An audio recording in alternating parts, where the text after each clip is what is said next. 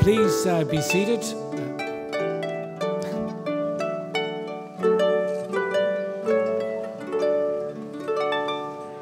Thank you.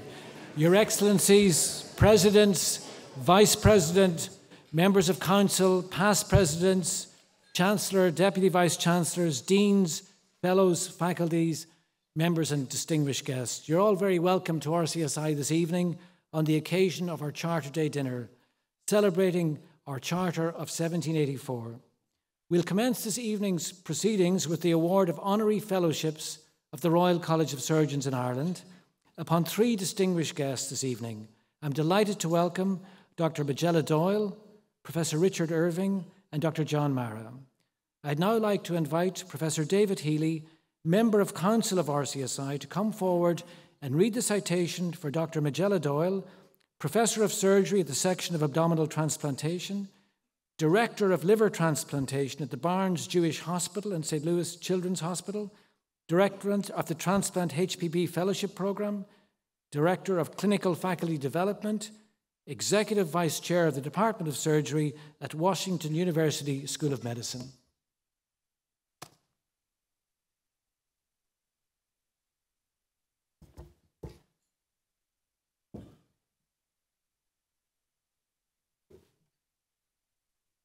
President Vianney, Vice President, past Presidents, Members of Council, Members and Fellows and distinguished guests, and friends of the RCSI. Today we nominate Bernadette Maria Majella Doyle for the honour of Fellowship of the Royal College of Surgeons of Ireland. Many greats from around the world have received this honour, the highest honour the college can bestow. However, very rarely have we taken the opportunity to honour a surgeon born, educated, and trained on this island. One of our own, so to speak. It seems that that bar is particularly high. But today we have a candidate who is such a candidate. Dr. Doyle works in Washington University, Missouri, USA, and she's a surgeon. She's a hepatobiliary surgeon working in adult and pediatric liver transplant, kidney transplant, pancreas transplant. She works in liver oncology and a particular interest in transplant and liver oncology. There, as described, she's the chair and professor of abdominal transplantation at Washington University, director of the pediatric program at St. Louis's Hospital, and her leadership and activities in many domains have been recognized in her most recent role, where she's been elevated to president of the American Association of Hepatobiliary Surgeons. She leads research on organ donation, organ donor optimization, ex vivo perfusion, preservation, management of liver metastatic disease, and she's the recipient of multiple competitive financial grants for research and has published over 110 research publications and book chapters. But all this started in Ireland. She was born in Cork. She grew up mostly in County Wicklow, where horses and show jumping were a large part of her life. She represented Ireland in show jumping. She first studied physiology in Trinity College Dublin before a personal brush with meningitis turned her head to medicine. She joined the Royal College of Surgeons Medical School, graduating with honours and medals in anatomy, pharmacology and surgery. She completed her early years in the Mater Hospital and worked with Mr. Jerry McEntee, where she was first exposed to hepatobiliary surgery. She returned to her native Cork, working with Professor Paul Redmond, completing her M.D. in immunology, a topic that would greatly help her future career in transplantation. After completing her higher surgical training here, she moved on to Missouri on fellowship, and they've never let her go since. There, she's established herself as a leader in that team, an M.B.A. graduate, and a leader across hepatobiliary surgery across all of the United States of America. We hope that this award highlights to you, your family, your husband and children, how highly regarded you are and how proud your Royal College is of you and all your achievements as a graduate of this college.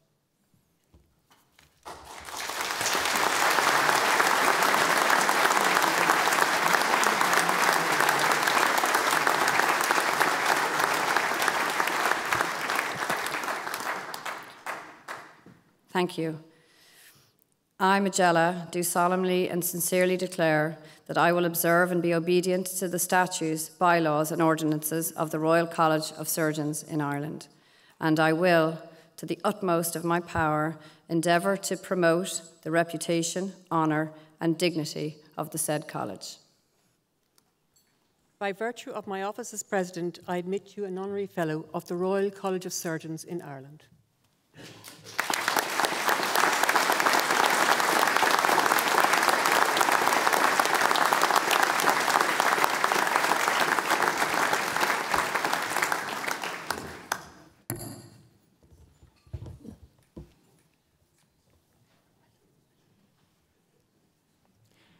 We now continue with the second award of Honorary Fellowship. I'm delighted to invite Professor Calvin Coffey, Member of Council of the Royal College of Surgeons in Ireland, to come forward and read the citation for Professor Richard Irving, Consultant in Otology, Neurotology and Skull-Based Surgery at the University Hospital Birmingham NHS Trust, the Queen Elizabeth Hospital and Birmingham Children's Hospital in the United Kingdom.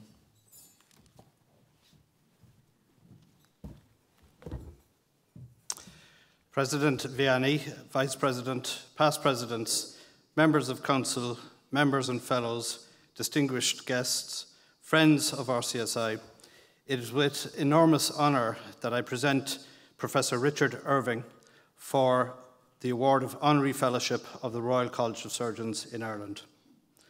Professor Irving is consultant in otology, neurotology, and skull-based surgery, and honorary professor in bioengineering.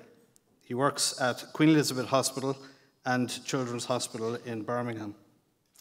He graduated from University of London in 1985 and trained in London, Cambridge, and San Francisco. He has received multiple awards, including the prestigious Gold Medal at the Intercollegiate Fellowship Examination in 1996. He has a broad clinical practice, including implantation otology, chronic ear disease, facial nerve, lateral skull base, and vestibular schwannoma. He has over 140 publications and is heavily involved in postgraduate education and training. He is on the editorial board of several international journals. He has worked with the National Institute of Clinical Excellence to generate guidelines in ENT-related disorders. He is past president of the British Society of Otology, past president of the RSM section of Otology, and current president of the British Skull Base Society. Above all, Professor Irving has been a true supporter and friend of Irish trainees down through recent decades. He has attended and contributed enormously to annual Irish ENT Society meetings. We are delighted to welcome both Professor Irving and his wife, Jane, here tonight, this evening. When preparing for the citation, I was informed that Professor Irving is a true, multi-talented expert who is humble and who goes about all of this very quietly. Ms. President, it gives me great pleasure to present to you Professor Richard Irving, who, I am sure you will agree, is worthy of the highest distinction this college has to offer, the Honorary Fellowship of the Royal College of Surgeons in Ireland.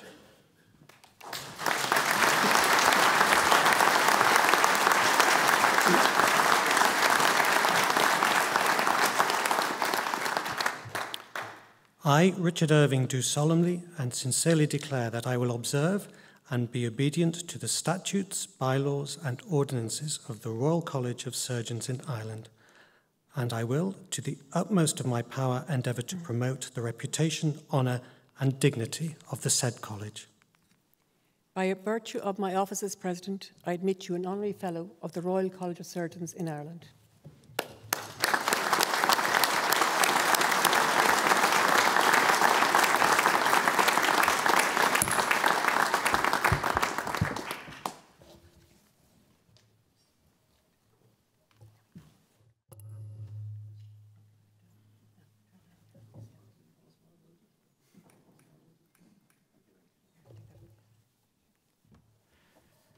I now invite Ms. Margaret O'Donnell, Member of Council of RCSI, to come forward and read the citation for Dr. John Meara, Plastic Surgeon-in-Chief at Boston Children's Hospital, Professor of Surgery at Harvard Medical School, an Honorary Professorial Fellow at the University of Melbourne.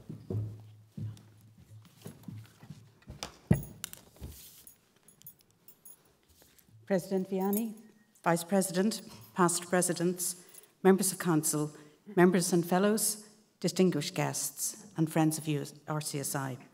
It gives me great pleasure to introduce Dr. John Gerard Meara and to propose him for Honorary Fellowship of the Royal College of Surgeons of Ireland. Dr. Meara is a plastic and craniofacial surgeon and also an expert in healthcare economics and outcomes, who has played an enormous role in the development of global surgery with several hundred publications in all of these areas. John attended the University of Notre Dame, as did his father before him. He qualified in both medicine and in dentistry, and then undertook residency training in Boston before a fellowship in Melbourne in craniofacial surgery, whilst also completing an M.B.A. while he was there. He describes Melbourne as an enormously fulfilling and a very happy time. John is plastic surgeon-in-chief at Boston Children's Hospital and has published widely on craniosynostosis, encephalocele and cleft lip and palate. And he is a leader in innovative use of technology in complex surgical cases such as these. Allied to his clinical work, he advocates sustainability in healthcare and has pointed out that almost 10% of emissions in the US arise from healthcare, and operating theatres account for 50 to 70% of waste across a hospital. He has worked to empower surgeons, anaesthetists and obstetricians to incorporate environmental sustainability in their operating theatres.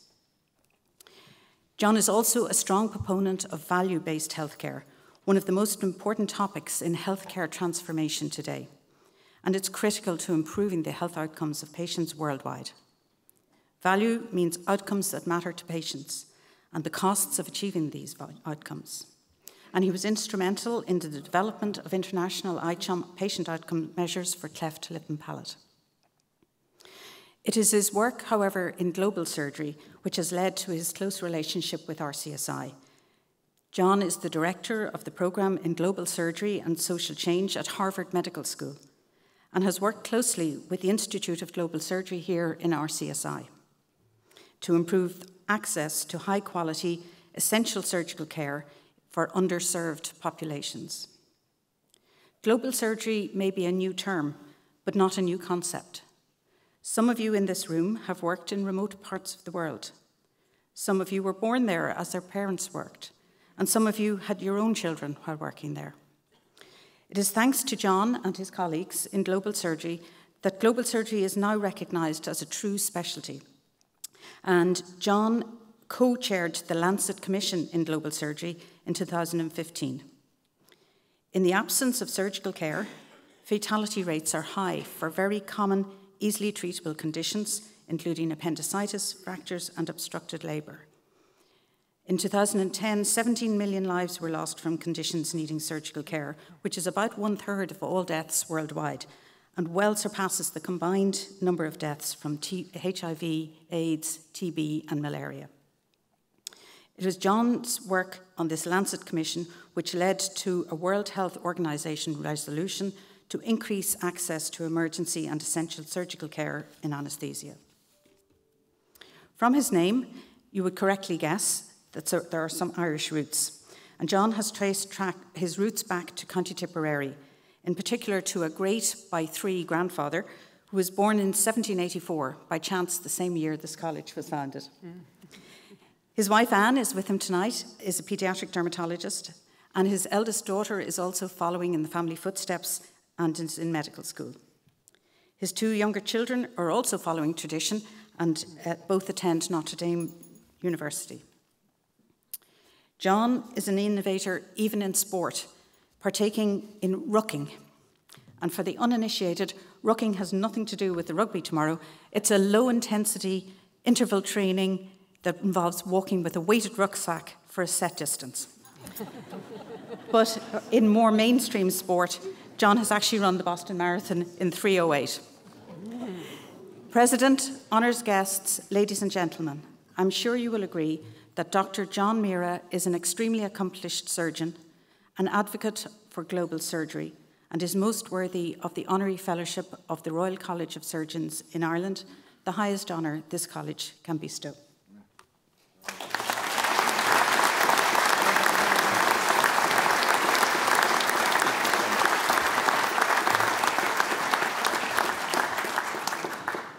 I, John Meara, do solemnly and sincerely declare that I will observe and be obedient to the statutes, bylaws, and ordinances of the Royal College of Surgeons in Ireland, and I will, to the utmost of my power, endeavour to promote the reputation, honour, and dignity of the said college. By virtue of my office as President, I admit you an Honorary Fellow of the Royal College of Surgeons in Ireland.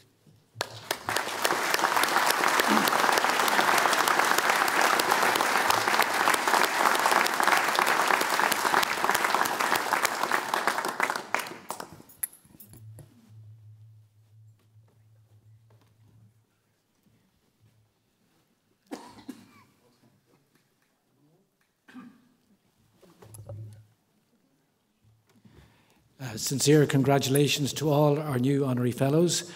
Ladies and gentlemen, that concludes the formal proceedings. If I could please ask you to be upstanding for the outward procession.